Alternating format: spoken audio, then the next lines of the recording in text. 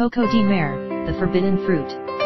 In the islands of Praslin and Carius, in the Seychelles, grows one of the most exclusive palm trees in the world. The Coco de mer, Ladoicea maldivica, has tall slender trunks that rise more than 30 meters above the ground. At its crown is a mass of fronds, with leaf blades fanning out nearly 5 meters across. On mature individuals, the leaves are often fringed at the edges. Their withered ends hang from the palm below the vibrant, healthy green crown. Possibly the most renowned feature of Coco de mer are its enormous seeds, the largest and heaviest seeds in the plant world. But it is the shape, and not the size of the seeds, that makes Coco de mer famous. The seeds bear an uncanny resemblance to a woman's butt. Indeed, one of Coco de mer's archaic botanical name was Ladoicea calipige, where calipige in Greek means beautiful buttocks.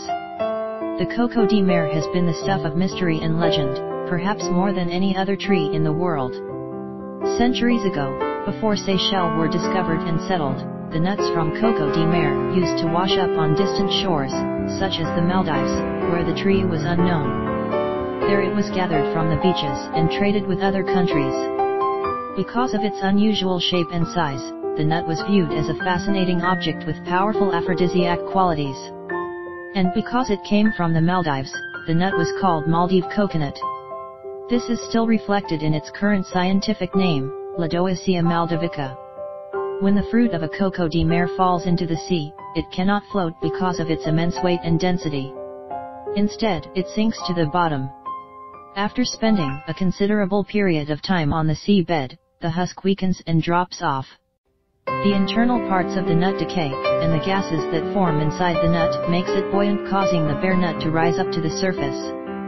Many sailors had seen the nut rising up from the seabed, and thought they grew on underwater trees, in a forest at the bottom of the Indian Ocean.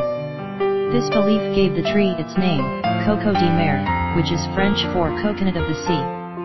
In those days, the Coco de mer nuts held great value, and all nuts found on the ocean or on the beaches became the immediate property of the king, who sold them at very high price or became precious regal gifts. Middle Eastern princes and even the Holy Roman Emperor, Rudolph II, offered a fortune for these rare treasures. The source of the nut was eventually traced back to the Seychelles, sometime in the middle of the 18th century, where the explorers found another surprise in waiting. Unlike the coconut palm, the Coco de mer palm has separate male and female trees. The butt-shaped nut came from the female tree, while the male flowers develop into very suggestive phallic-looking catkins. The resemblance to human reproductive organs gave rise to a new folklore that on dark storm nights, when no one is looking, the trees uproot themselves and lock in passionate carnal embrace. The legend goes that whoever sees the trees making love either die or go blind. Even today, the pollination process of Coco de mer is not fully understood, and this just adds to the allure of the palm. When Major General Charles George Gordon of the British Army landed on Vallée de Mai on the island of Praslin in the Seychelles in 1881, he was convinced he had found the biblical Garden of Eden.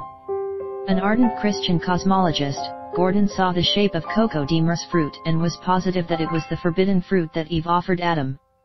The amazing Coco de mer today holds 5 botanical records. 1. It produces the largest wild fruit, weighing up to 42 kilograms. 2. Its seeds weighing up to 17.6 kilograms are the world's heaviest. 3. It produces the longest known cotyledon, up to 4 meters. 4. The female flowers are the largest of any palm. And 5. It is the most efficient plant known at recovering nutrients from moribund leaves.